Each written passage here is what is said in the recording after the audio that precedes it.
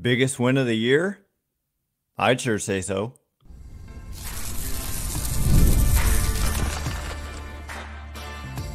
You are Locked On Giants, your daily San Francisco Giants podcast. Part of the Locked On Podcast Network, your team every day.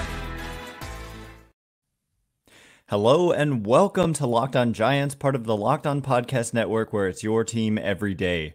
My name is Ben Kaspick, and on the show we provide daily episodes Monday through Friday, talking about the San Francisco Giants in a way that's data-driven and rational, but also simple, passionate, and accessible to all. I'm a former contributor for the baseball statistics and analysis websites Beyond the Box Score and Rotographs. I've been podcasting about the Giants since 2015. I've been hosting this show for over 5 years, and I'm a lifelong Giants fan. Thank you for making Locked On Giants your first listen every day. We're free and available wherever you get your podcasts, including YouTube, where we are live right now. So check us out there if you have not already, if you're listening to this later. And please hit that subscribe button wherever it is that you're following the show. Today's episode is brought to you by Monopoly Go. I admit it, I have a competitive side, if you didn't know already. And it is a big fan of Monopoly Go, the mobile hit twist on classic Monopoly. So join your friends and download Monopoly Go, now free on the App Store or Google Play. And coming up on today's show, the Giants just pulled off what I think was their biggest win of the year roughly 24 hours ago. I wish I could have had this episode out earlier, but I had a couple of appointments. I wasn't able to do so this morning. So, anywho, the Giants win this game in Miami, and it was huge. I think it was absolutely huge. They fell behind 3-0. They're having a rough start record-wise, and just in various facets. We went over what exactly is behind. Basically, I don't think they're. The point of yesterday's episode was saying they're not this bad. They're not the third worst team in the National League, which their record was, but. So to go into Miami against a team that was 3-13, this is Major League Baseball though. Like, you cannot just say, "Oh, they're 3-13. You should sweep." That's not how it works in baseball. The Marlins can beat you any night for sure. And also they're not that bad. They're not as bad as they're playing. And so anyway, falling behind 3-0 when you have an offense that has struggled to score runs all season for the most part. Outside of the first series, I think they did pretty well that first series of the year. But then it's been a struggle after that. Oh, and then the one game in Tampa. But falling behind 3-0, this is something that they haven't really done yet. They hadn't had a comeback win like this, and they did it when they needed to, and they did it late. They did it with 3 runs in the in the top of the 7th, and actually 1 in the 4th, and then 3 in the 7th. And so it's just huge. It's huge for the morale and confidence of a team to be able to come back, because then you start to believe. I mean, it can take a lot of pressure off you. First of all, 7-10 looks a heck of a lot better than 6-11.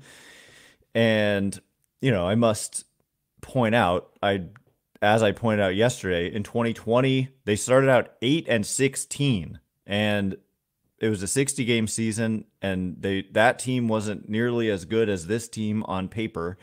And they started out 8-16, and they were above 500 going into the final weekend of the season, of the 60-game season. So it didn't take, it's just too small of a sample to get too worked up about. But at the same time, I mean, you just want, every win, every loss counts.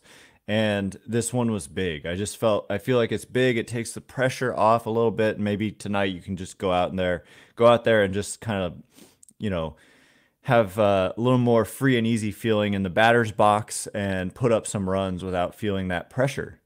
I think that's the effect that this kind of game can have on you. On the flip side, I must point out the Marlins, from their perspective, when you're going through what they're going through, which is, that was a brutal loss. Their record is 3-14. I feel like psychologically that can be a place where you get mad and then you end up playing well because you just kind of lose. You just you're like, we're due, we're owed, and then you just break out. And so it's these teams are dangerous. I see 3-14, and I don't see like, oh, easy win. I see danger. I see you got to take these guys seriously. You got to show up. You got to play well to win a game, and that's true in baseball, just no matter what. But this rally in the seventh, let me just break it down. If we go to the top of the seventh inning. Matt Chapman started out, it was Jazz Chisholm made a diving catch on him. I actually forgot about that until right now.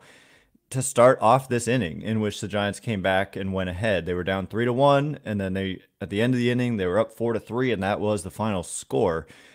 Matt Chapman line drive to center, and Jazz Chisholm made a diving catch. And so it's like, dang, Mike Yastrzemski also made a diving catch earlier, so a little payback, one team to another. But it's like, gosh, if you're going to come back, you need those to fall. But no, Thairo Estrada got things started by ripping a double down the left field line. And he's one of the guys, early season mailbags and whatnot. I'm getting questions about how much patience do you have with a guy like Thairo Estrada, blah, blah, blah.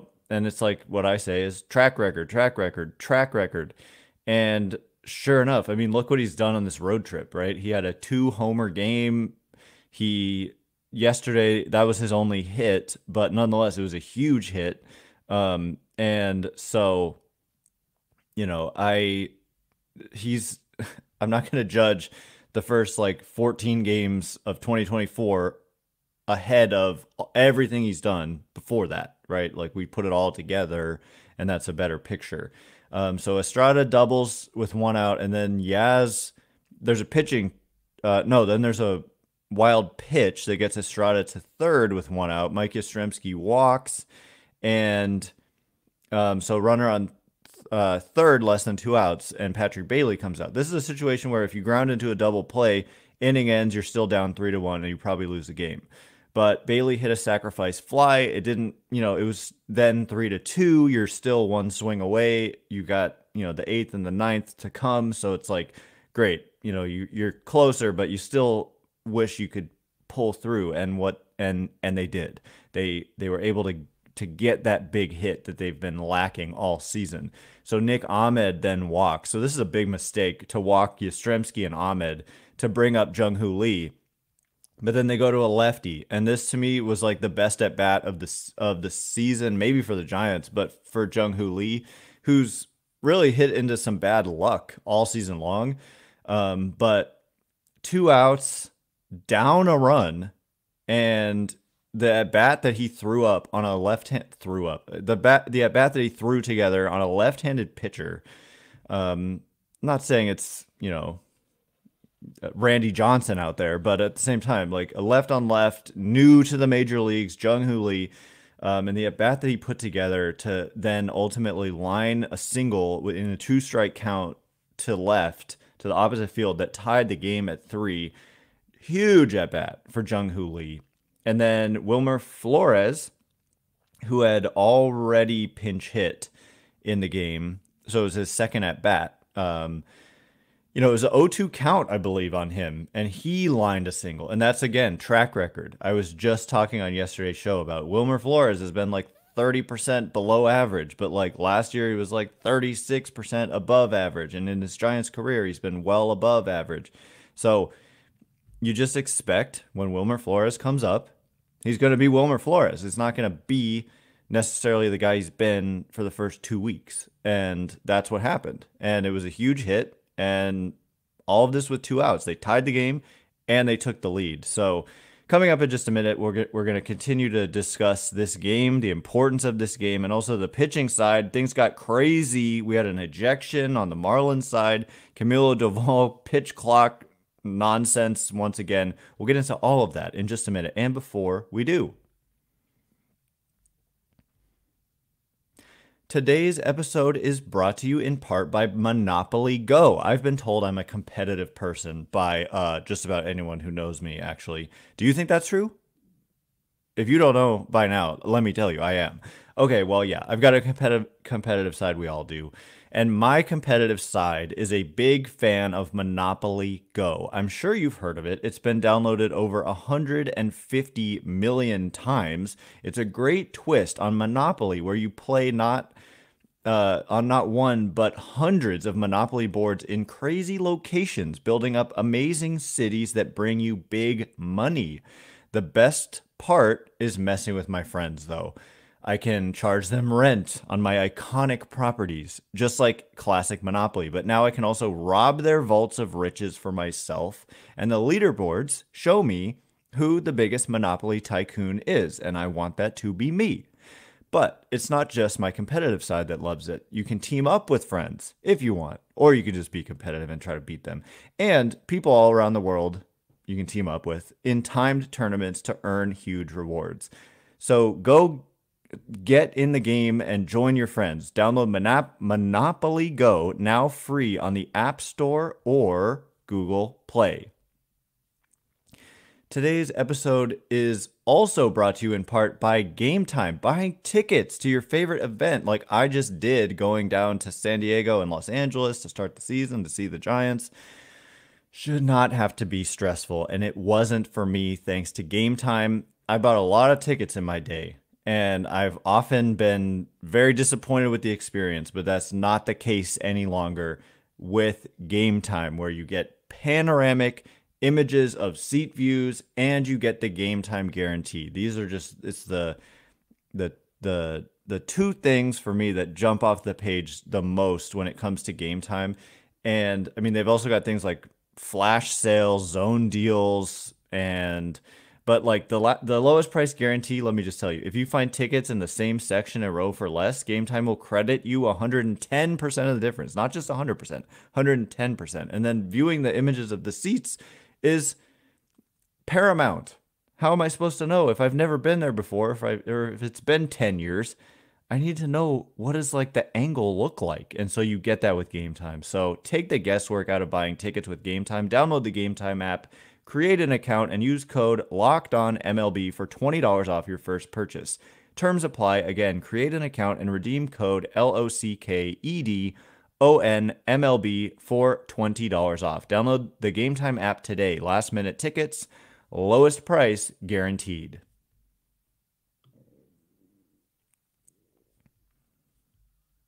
All right, as promised, we are going to continue to run down what I think was the Giants' biggest win of the year. Let me know if you agree. I think it's no question. Like it was their biggest comeback. They hadn't come back from a 3 or more run deficit so far, and it's the Marlins. I get it's the Marlins, but in baseball, that's not how it works. You don't just like, oh, they're bad, so we're going to sweep them. No, that's not how it works.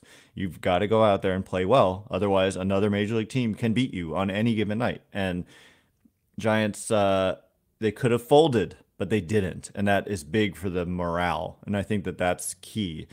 So thanks again for making Locked on Giants your first listen every day. Everydayers tomorrow. Oh, yes, we're going to be breaking down game 2. This is where you start to see, like, they just are rolling out a pretty good starting pitcher in every single game. So right now, today, the Giants will send Jordan Hicks to the mound, and he's been awesome, facing Ryan Weathers, the left-handed pitcher, who has a career ERA of 5.61, but this season he's made 3 starts and his ERA is 2.57. So I'm gonna have to dig into like what's going on there. That is he actually good now or what's going on? So we'll get into that a little bit later with Ryan Weathers, formerly of the San Diego Padres, first round pick, in 2018. Padres trade everybody. It's crazy. How did he end up on the Marlins? I don't remember. But anyway, Jordan Hicks looking to continue his early season dominance, really. So reminder that you can catch every pitch of the Giants' hometown broadcast with SiriusXM. Just download the SXM app and search the word Giants.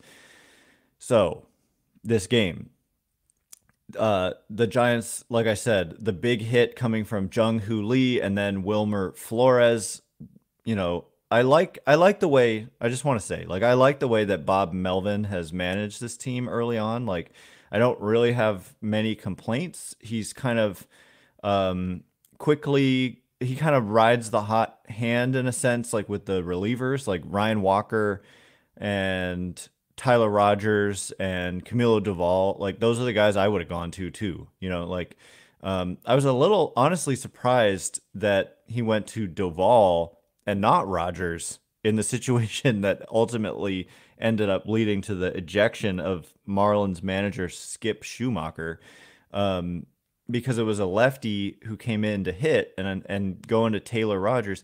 I guess maybe the issue would be if that guy got on base, then who was coming up next? And you don't want to have Taylor Rogers necessarily facing a righty with the game on the line. You just want to go to your closer who's barely pitched this season. So we will get into that whole situation, which was crazy. Giants once again proved that hits with runners in scoring position is a non-predictive stat. Like just because you've done poorly doesn't mean you will continue to do poorly, and just because you've done well doesn't mean you will continue to do well. And yeah, because they hit 500, it's 3 for 6, and I also constantly beat this drum that I don't like the term scoring position, because if you had a homer, everybody's in scoring position, including the guy in the batter's box. They only had one extra base hit. The starting pitcher for the Marlins, Edward Cabrera, was shoving. I mean, he had 10 strikeouts, was throwing 94-mile-an-hour changeups. No thank you. But as soon as he came out of the game, the Giants jumped on the next pitcher for 3 earned runs in 2/3 of an inning. And that was it. That was it. That was the game. And so Marlins do have some better relievers, but they were kind of unavailable last night. And that was a blessing for the Giants, and they needed it badly. But anyway, like the decision to basically like pinch hit with Wilmer Flores for Lamont Wade, for example, and you notice Austin Slater is still pinch hitting for either. I mean, it's Yastrzemski usually when he pinch hits.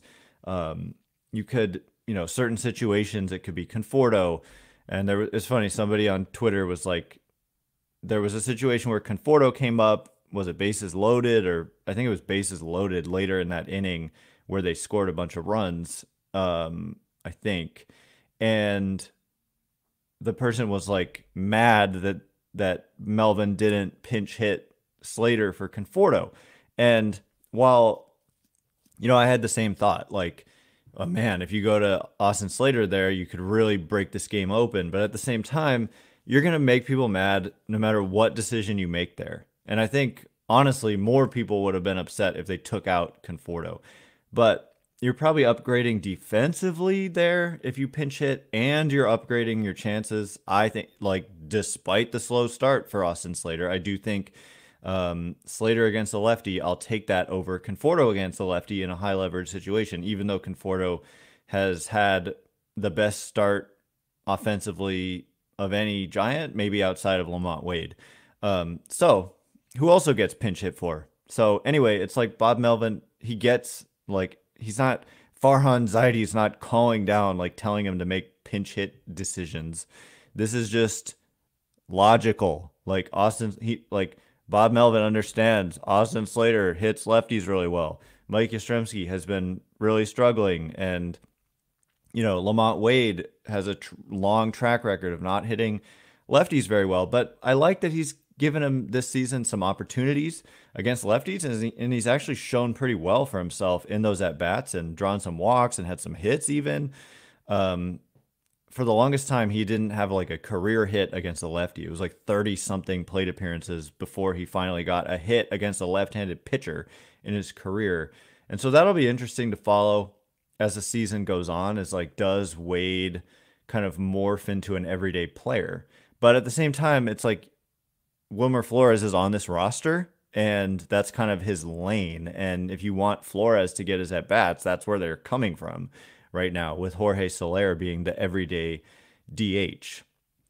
Fortunately, I do not want to jinx them. I don't believe in jinxes, but at the same time, here I am saying this. But they have been pretty healthy so far. But if there were an injury somewhere, that definitely could, Wilmer could be thrust into everyday playing time, and you could see, Marco Luciano or Luis Matos or Elliot Ramos or Wade Meckler or whoever. But fortunately, they've been healthy so far this season. I don't believe in jinxes, but at the same time, I probably jinxed them right there. So anyway, just a great game for the Giants. On the mound, we haven't talked about on the mound at all, and that's what I'm gonna want to get into in more detail. Talking about Kyle Harrison, his start didn't necessarily start well. Gave up another homer. He's given up at least one homer in all of his starts so far this year. But 6 innings, I mean, efficient strike throwing for the most part. I mean, yeah, 1 walk. And then the debacle that kind of transpired with the pitching change that ended up leading to the ejection of the Marlins manager. We'll get into that momentarily. And before we do, today's episode is brought to you in part by LinkedIn Jobs. Are you struggling to close deals? B2B selling is tougher than ever, and that's why I want to tell you about LinkedIn Sales Navigator.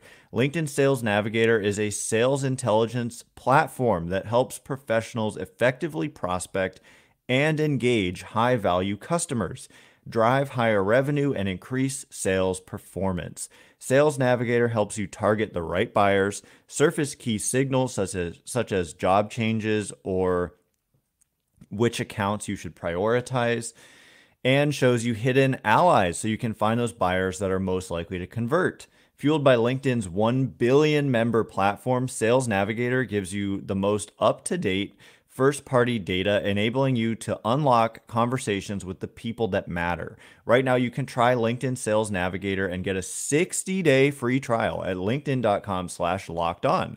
That is linkedin.com/lockedon for a 60-day free trial. Let LinkedIn Sales Navigator help you sell like a superstar today. Just go to linkedin.com/lockedon and get started.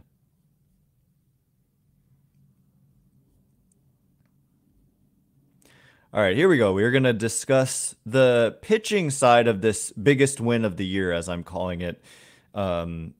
Huge win, because now, I mean, look, you still got 2 more games here in Miami, but one day at a time, as they say, and at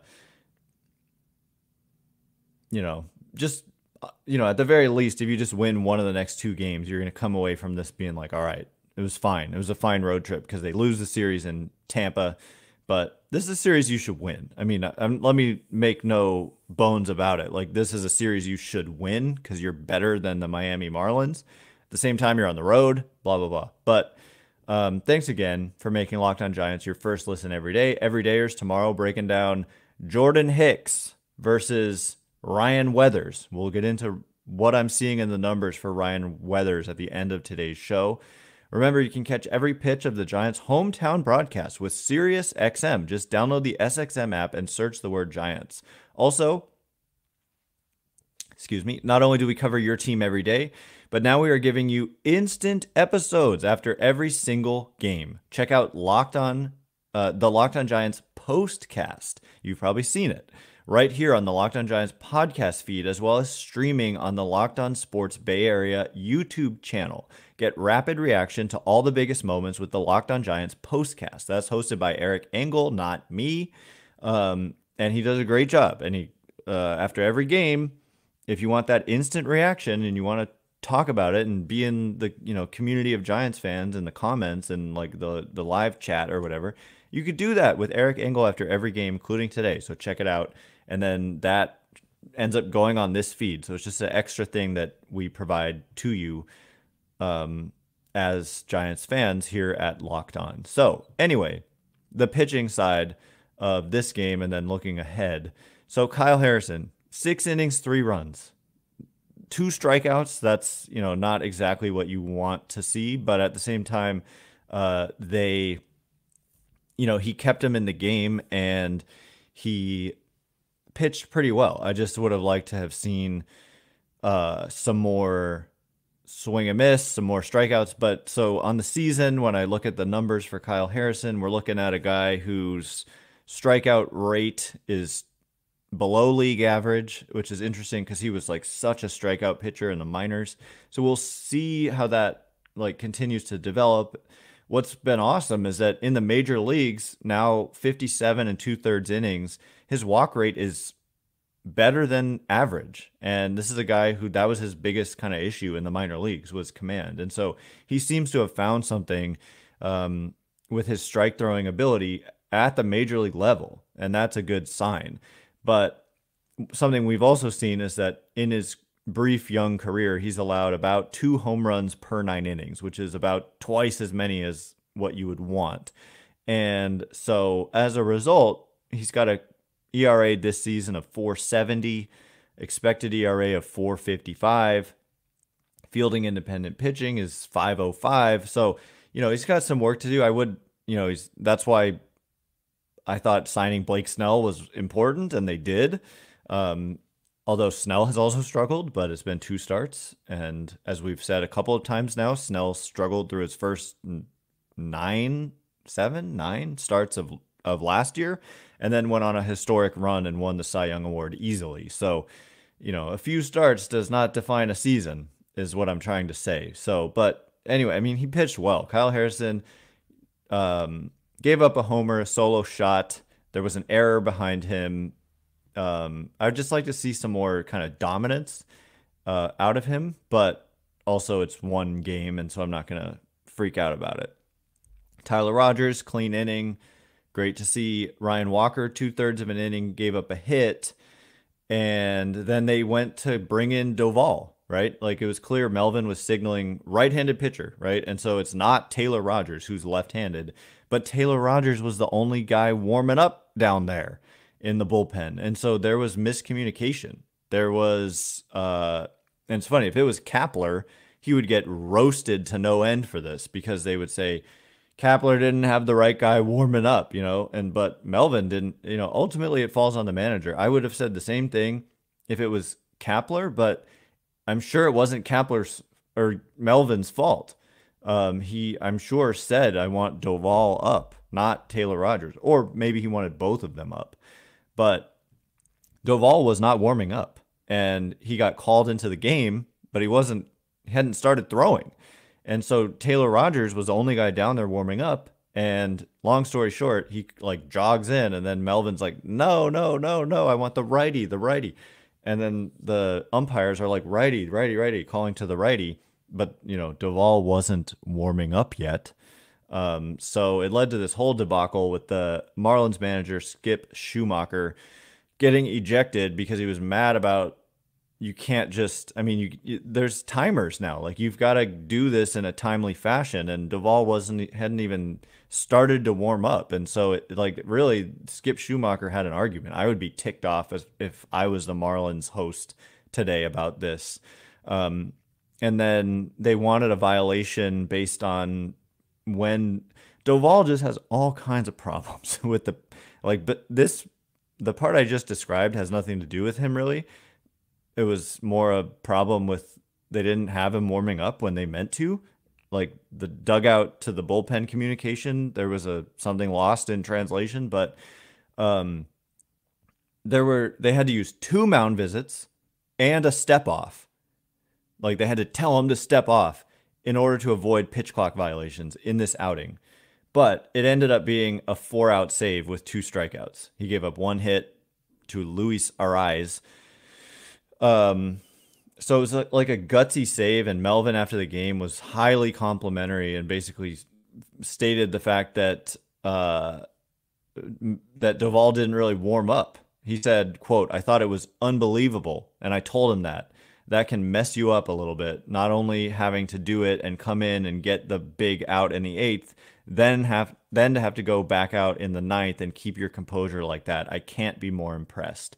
So that's nice to hear, the manager supporting his player, especially because it was the coaching staff's fault for not having him up. Even though they were calling for him to come into the game, he wasn't even up. So anyway, Doval just nailed it down. And so that's when it's nice to have one of the best relievers in the game on your team. But also, he doesn't hold runners well. They kind of run wild on him. And then the pitch clock, he may be more affected than anybody by it. And you've got to have Matt Chapman came in with a huge timeout called for a mound visit, because you can have position players do mound visits, and there were 2 mound visits that needed to be called to avoid a pitch clock violation, including one in a 3-2 count. It would have been a walk if Chapman hadn't been on high red alert.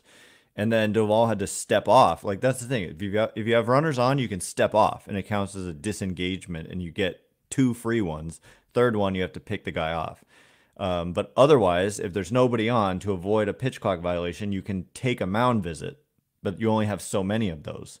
There's a limit on mound visits in a game. And so it's complicated, but Doval, it's got to be managed. Like, it's something that they have to be all aware of when he's in the game, because it's been a problem for him. Especially, it was a problem early last season, and it's a problem early this season. So hopefully, as things move on, it didn't seem to be a problem as things went on towards the end of last year, but we'll see. But it was a gutsy save and a good job.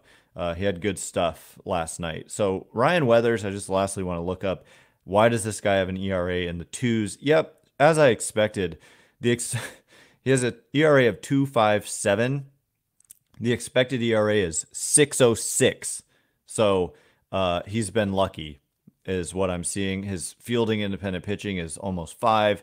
Expected fielding independent pitching is 5.5. Like, he's not striking people out. He's walking people. He hasn't given up a lot of homers, but in his career, he's given up almost 2 homers per 9 innings. Doesn't strike a lot of people out. Walks guys at an above average rate. So, you're going to see probably, I have not looked at the lineup, although it's probably out now, but you're going to probably see Flores and Slater and all these righties, Soler, Chapman. So this is a guy you should go out there and just beat up, like, potentially, right?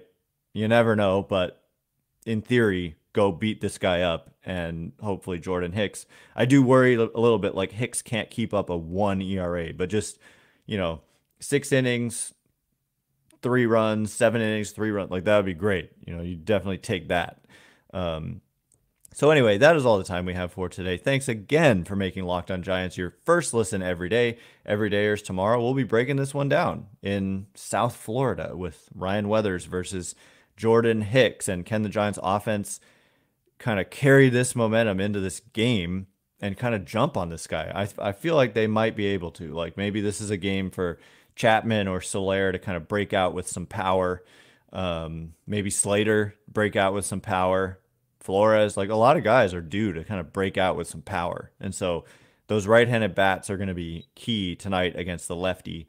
And then Jordan Hicks, like, can he just, like, you don't have to have a 1 ERA, but can you just, like, have another solid start? That's what I'll be looking out for. So anyway, once again, my name is Ben Kaspick. Check me out on Twitter at Ben Kaspick, Kaspick. If you like this show, please consider rating it or leaving a review. It helps me out so much. So thank you in advance, and thank you to everyone who's done so already. I can't wait to be with you again tomorrow. Thanks again for listening today. You are now Locked On Giants.